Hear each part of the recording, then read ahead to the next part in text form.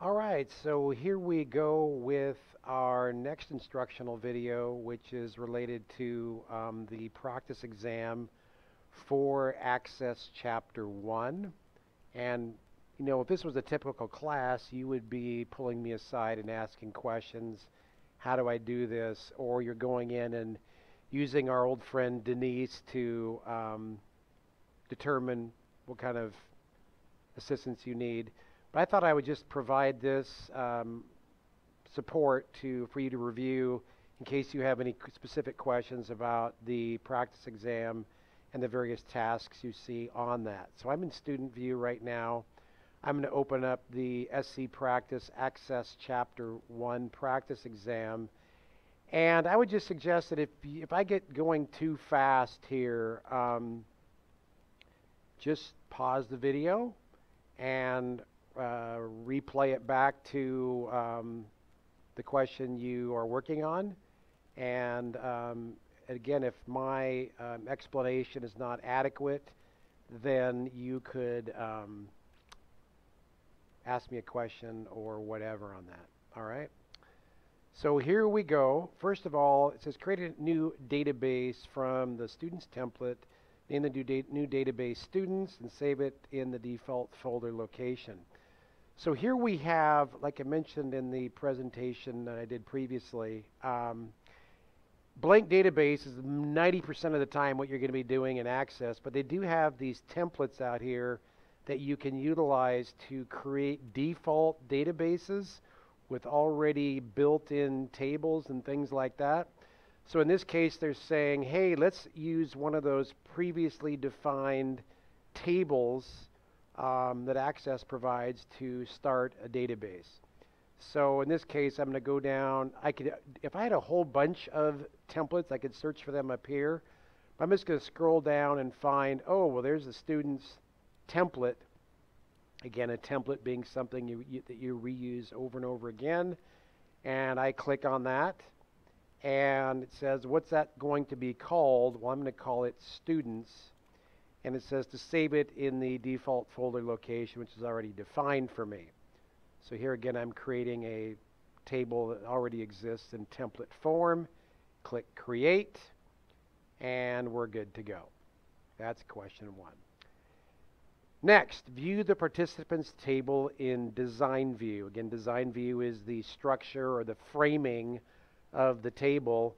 And you notice there's no option up here to select design view. And I'm paying attention to my objects down here, which is participants. So to open that in design view, I would just simply right click and say design view is how I want to open up the participants table. And it would open it up so it brings me a list of field names that I'm working with. Next question. In the table design view of the workshops table, change the field size property of the workshop type field to 45. Here you need to pay attention to which field you're working with. Obviously, I'm going to click on the second field, which is workshop type.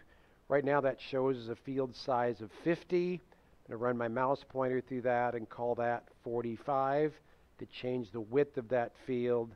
And it says then save the table. I'm just going to go up to my quick access toolbar, hit save, and it says, do you want to continue anyway? Yes. Question 4. Here we are just doing some data entry. We're creating a new record. And I'm going to go to the last, this blank line down here at the bottom. Right now I'm in datasheet view, which is where you enter your data. I'm going to go to that very last record at the end down here and just start typing in data. So my workshop ID is 12-KT. I have workshop type of kitchen, workshop name, making the most of small spaces. And again, if you're a slow typer, you might want to pause me here while you can type that in. I'm just hitting tab between each field here as I'm entering information into this record. Cost per person 10. Now I just have to put 10 there. I don't have to put $, 10.00, whatever, just 10. I'm going to move this out of the way here so we can see what's going on here. Hit tab. Actually, let's go over here. Max capacity 50, and workshop date 7/10/17, dividing that by // slashes, and I'm going to hit tab, and it records the record. Next, open the workshops form in form view. And again, make sure you know what you're dealing with here. I've got the form down here called workshops. And pretty much all I have to do to open that in form view is just double click on it, and it should automatically open in form view, which is the default. All right. Next, we're wanting to delete a record from the workshops table. And it looks like we're deleting the one with workshops ID 10-BT. So I'm going to go down here and click on the row selector, which is over here on the far left, for that particular record, 10-BT. Hit my delete key. Do you want to delete it? Yes. Right? Move to the first record in the participants entry form. Right now it looks like I'm on record 13 of 21 on this form. Again, we use the form to bring up information one record at a time. If I want to go to the first record, all I have to do is just click on this button over here for first record on the form navigation, and it'll take me back to the first record in that form. Here I am in, it looks like, datasheet view. And I could either click on the next record, I believe, down below here, or I could just click on this right arrow, whether I was in datasheet view or form view. And if I just hit the next record arrow, it'll take me to the next record in the participants table.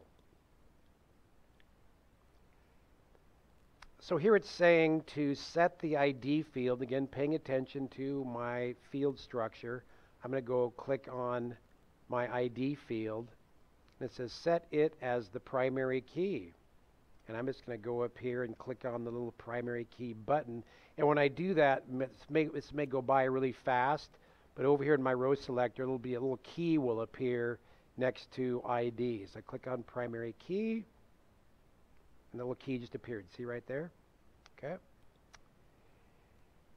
Again, stop the video, slow down, whatever, if you want to stop it or replay it or whatever as I go along. In design view of the workshops table, change the cost per person field, which is down here, to a currency data type that would be with dollar signs. So over here in my data type, instead of number, I'm going to click on my selector, drop down arrow, and change it from number to currency.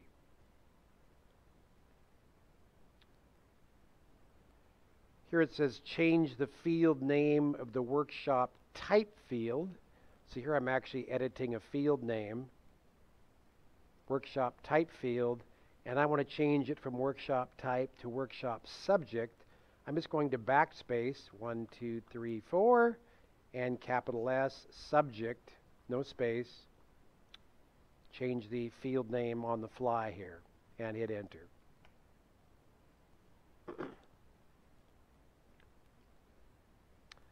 Here I am in design view of the workshops table. It says add a field named veteran with a yes/no field data type. So at the very end of my design view after workshop date, I'm going to say veteran, tab.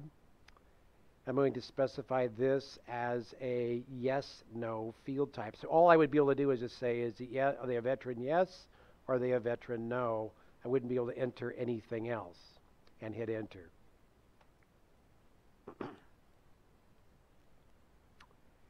Create a new table in design view. So here I want to go up to create, table design. Excuse me.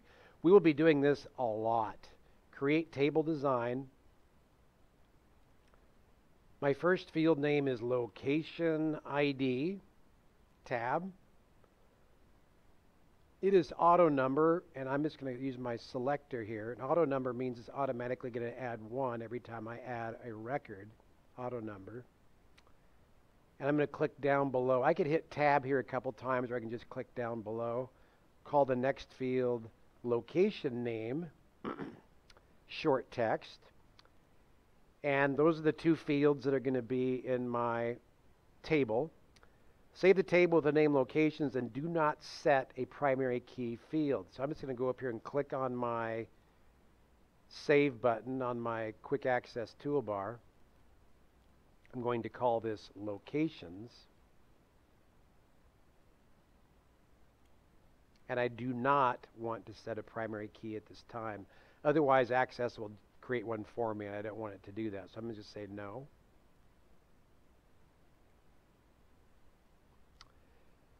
Next, create a new select query using a simple query wizard based on the nickname, last name, and workshop ID fields in the participants table. So here I'm going to go up to my create, and I'm going to use the query wizard. Later on, I think in chapter 2, we will use query design quite a bit, but here we're doing query wizard. We're doing a simple query, and I want to add I'm going to go down here and click on nickname, hit the single right pointer to drop it into my selected fields. Double check always, again, making sure you know what your source data is, the participants table. I want to add last name, click on last name, add it to your selected fields, and then workshop ID, add it to your selected fields. So there's 3 fields in my query. Hit next. We're going to show this as a detail when we're done. And instead of participants query, I'm just going to run my mouse pointer through that. Excuse me, and call this name, capital L, list. One phrase. Open the new query in Datasheet view, click finish, and it'll open up your query like so. Use the form tool to create a form based on the participants table. So I want to make sure the participants table over here in my task pane is selected, not open. Just click on it once to select it. Then I'm going to say create and form. And it's just going to create a default form for the participants table. With the workshops form in layout view, switch to form view. So I'm just going to go over here to my various view options for forms and change it to form view, which is essentially like the final version of your form. Create a new report using the report wizard based on all of the fields in the alpha list of customers query. So again, pay attention to what your source data is. Down here in my queries, alpha list of customers. I'm going to say create and report wizard.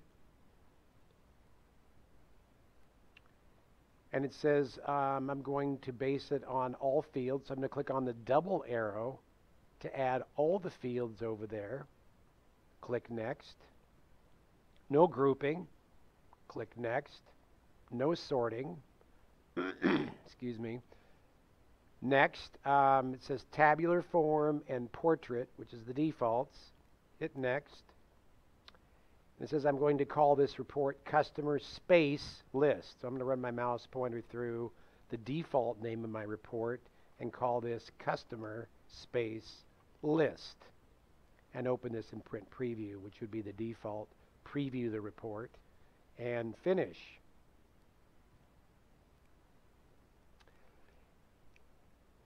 In the workshop attendance report, which I'm already on down here, switch to report design view. So here I could just right click and say design view. We're going to get into some stuff here, I think, in chapter 3, where we mess around a little bit with reports and design view. Once again, workshop attendance report, switch to report view. See, can I right click on this and say report view? I can probably just right click and just open would be the default. That will open it up in report view, or I could change the view up here probably as well. I'm just going to right click and just say open. Oh, that didn't work. Well, what a deal. All right. So that was not a bad example, or that was a bad example. So workshop attendance, I'm going to click on this drop down arrow and I'm going to say open that in report view. I guess what I actually did on that last attempt was that by default it opened it in print preview, and I didn't want to do that. So I'm going to just go up here and select report view, and there we go. Yes, I can make mistakes, can't I? Yes.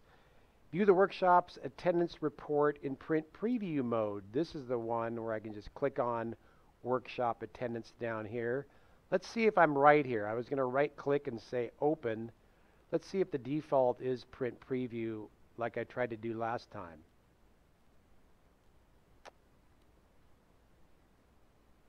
Yes. Now what? Didn't like that. I'm going to go up here and say print preview mode. There we go. I'm learning something all the time, right along with you. Compact and repair the construction workshops. Again, compact and repair kind of puts Humpty Dumpty back together again when all the pieces of your database kind of get scattered across your hard drive. So I'm going to go up here to my file, also known as, you remember, Backstage View? Yep. I'm going to just select compact and repair, and there you go. Back up the construction workers database, the default folder locations. This is where you're saving a backup file. Once again, I'm going to go to Backstage View, File, Save As. And here I need to be very careful to say I actually want to do backup the database, tell it what I'm doing, and Save As. And the default is the name of your database with the date stamp on it, which in this case is March 25th, which is actually a few days from now. All right? And I'm going to just hit Save, and that is the default location and name. Rename the workshop's report. So again, paying attention to which object I'm working on. I'm going to go down here and click on workshops. Actually, I'm going to right click on that and say rename. I'm going to click right after the word workshop and say workshop attendance and hit enter. Okay, so I made one mistake, didn't I? Just showed that I'm human. I did get 100% on that, and I hope that was helpful for you in working through the practice exam for Access Chapter 1. In my next video, I'll be working on the Chapter 1 project with you. Thank you for watching.